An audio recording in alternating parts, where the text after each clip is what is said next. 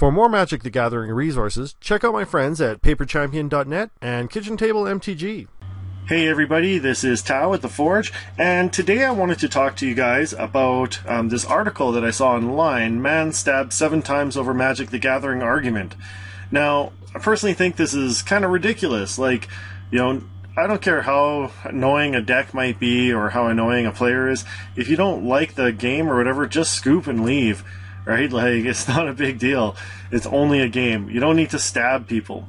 Now, I think that there's something more to this, though, that needs to be said, is that some people, I think, take the game extremely seriously. Like, they get really mad, and then some people are also super pompous and, like, really not good winners and not good losers. Like, they'll try and taunt their opponent, or if they're losing, they'll start blaming everybody for, you know, for their loss, saying you played unfairly or whatever. You know, another one is that people like might be rules Nazis or something like that, or, you know, you got to keep in mind this is at someone's house. It wasn't at like the Pro Tour or something like that, you know. So like, it's just a casual game. You know, you're not playing for your millions of dollars or anything like that. So, you know, just be nice. Again, don't be a dick and just play the game. Now, another thing I just wanted to mention, this got me thinking, is that you have some YouTubers, and I don't want to say who they are, but I think everyone knows who they are, you know, constantly say stuff like, oh, I'm always going to bring a gun to the game, or I always got like tasers and stuff like that, and if I even suspect someone's cheating, I'm going to jump over the table and start choking them, or stuff like that.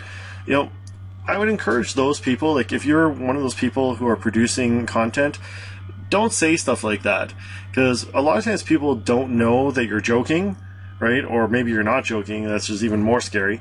But you know, a lot of times like people don't know it, or you know, or you get like a psycho guy who's already like, you know, maybe a little bit unstable or something like that, and they think like, oh, hey, maybe this is the right thing to do then. Like, I think that person played a second land or something like that, you know, so now I'm going to go and kick their ass, right? So I mean, in the Magic the Gathering community, everyone is generally pretty friendly, pretty accepting, and that's actually one thing I really love about the community. You know, like, this is like a one thing in a million.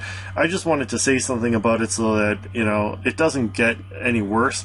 You know, I really hope this isn't the beginning of, you know, all this violence and stupid crap that might happen from, you know, from idiot players. So, anyways, I don't want to rant or anything too long about it. Just wanted to mention it. You know, let's just make sure everyone plays friendly. If you see someone getting, you know, something escalating, you know, just maybe talk to the owners of the LGS, or, you know, if it's at your place, just say, hey guys, let's calm down. This is just a match, you know, like, why don't we start again, like, or just scoop, or, you know, don't play that deck, or whatever. So anyways, that's all I have for now.